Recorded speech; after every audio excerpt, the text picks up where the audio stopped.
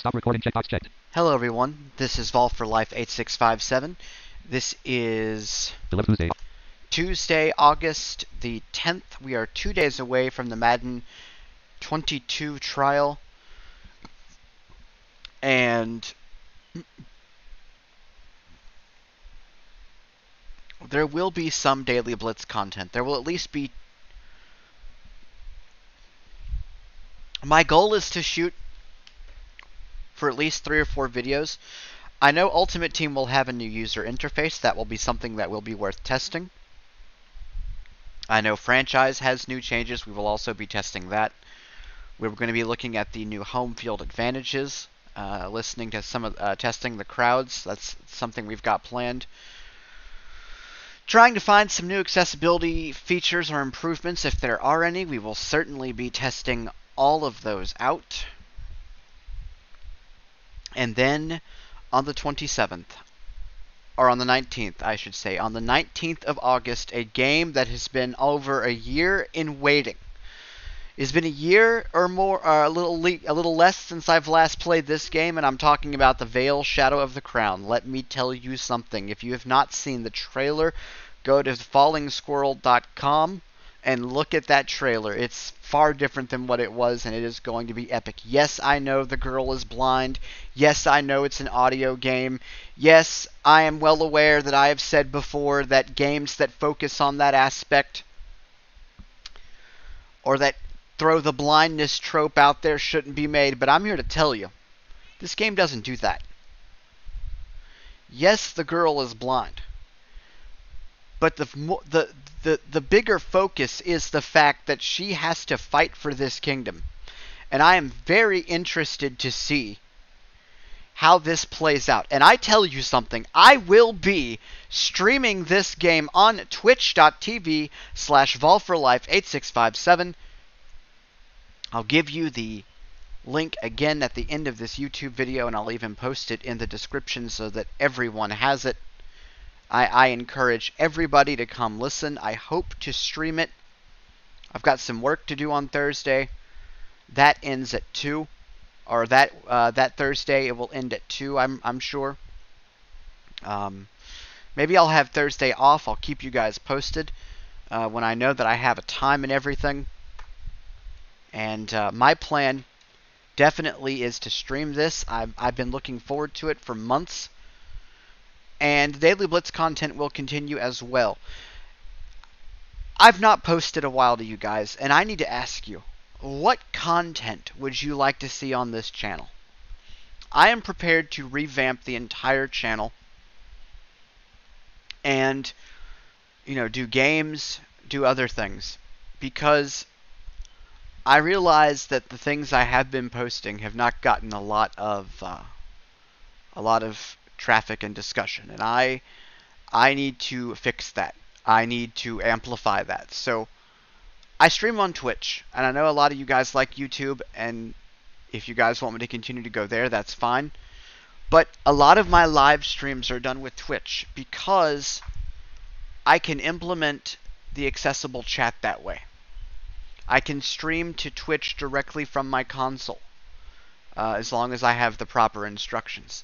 So I honestly am looking at those things as to why I use Twitch. You can stream to YouTube from your PC, but you can't get, I can't get the text chat to do what it needs to do. And I'm sorry about the noise in the background, folks. But I'm excited. This Thursday, Madden 22, August the 19th, the Veil, the Shadow of the Crown. November the 9th is also going to be mark it down. November the 9th, 2021. That is also going to be a big deal. Forza Horizon 5.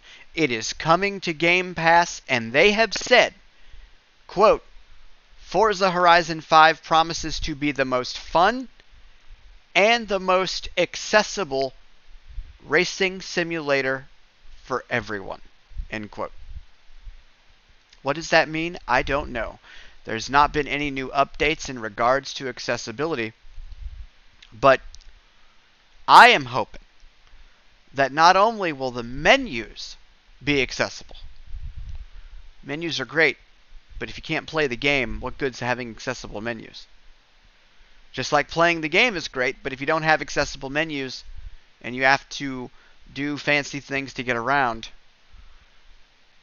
that nobody else has to do, then, the shoe's on the other foot in that instance. But I'm excited for that release and the other two things I've mentioned. I'm looking forward to bringing it to you.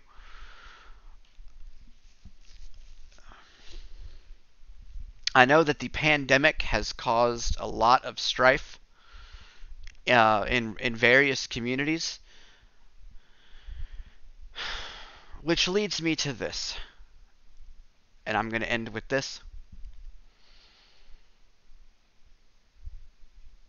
Everybody around the time of fall and winter has to deal with this thing called the flu. Okay?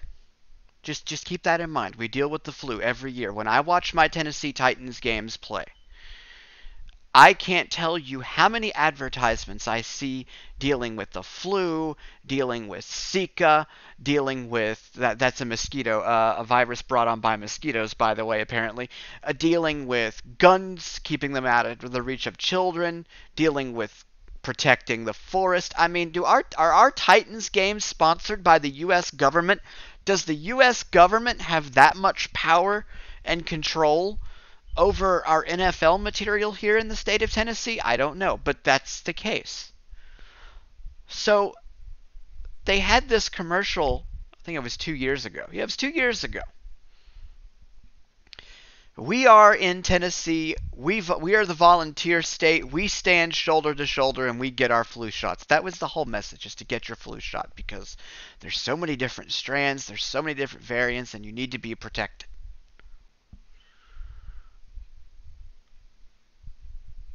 Which tells us that the flu is still dangerous enough that people die from it, that we need protecting. Okay, that's logical. Lots of people choose not to have the vaccine, whether it's because they get sick from it, whether because they are very, very sore from it afterwards, whatever the case may be. That's their prerogative. That is their prerogative. If they catch the flu and something happens to them, guess what? It's on them, right?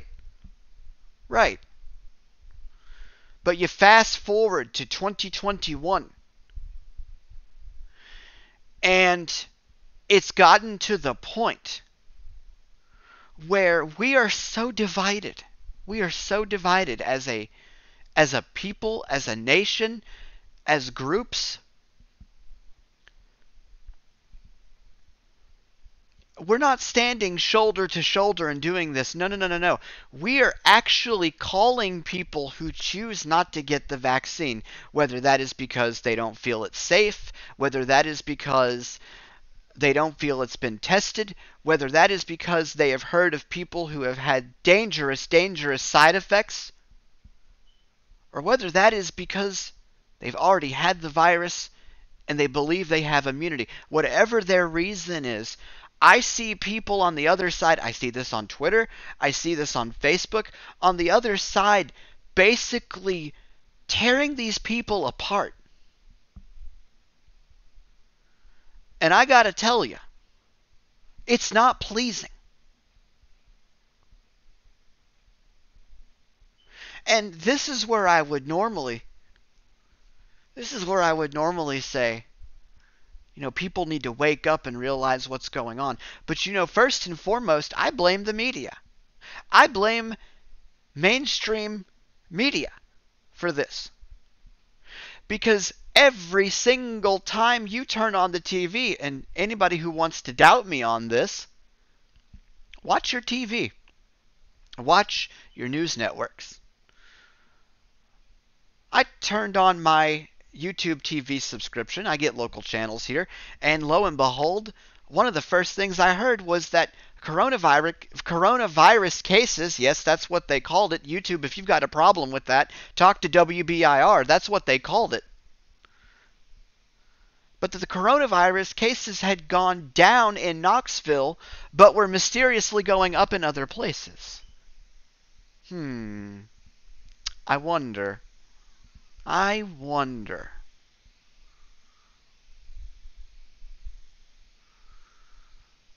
Now, I don't know about you, but I don't want to be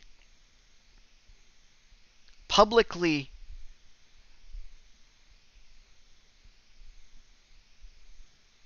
verbally castrated because of or based on whether or not I've been vaccinated. I don't want to be seen as public enemy number one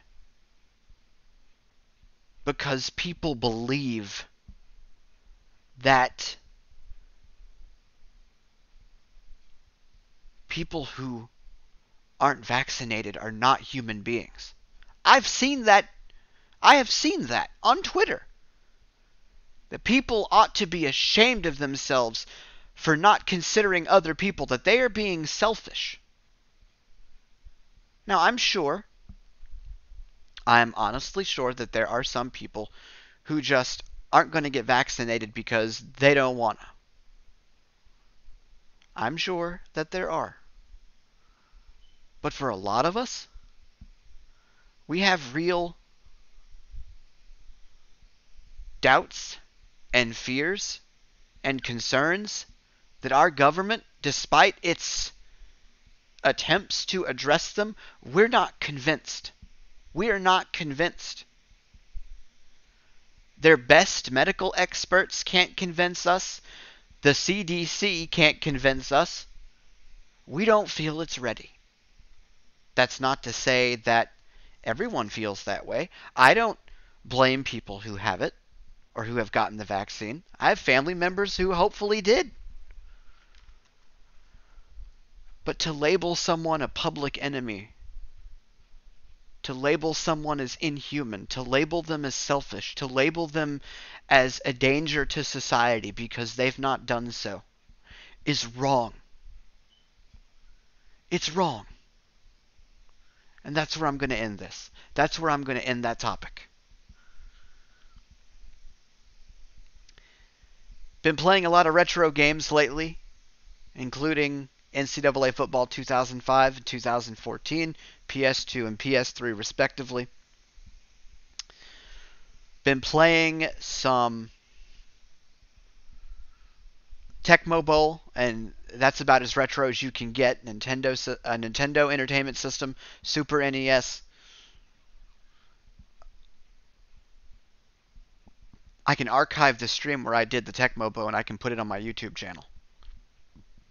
If you guys got any more content requests, do let me know. You can find me streaming live at twitch.tv/volforlife8657. Go ahead and subscribe. I really would appreciate that if you guys subscribed to that channel and followed it. I don't stream all the time, but I really do try to. I've got a couple of jobs that I do, and I need to stay on top of those.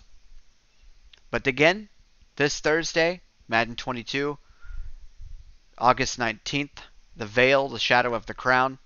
First ever audio game on the Xbox. It has never been done before. This will be the first. November the 5th, Forza Horizon 4. August the 20th itself, Madden 22 is officially released. I hope to do some daily blitzes on release date for you guys, and I'm also checking into some other things as well. Until next time, ladies and gentlemen, this is Vol for Life 8657 signing off, and go Big Orange.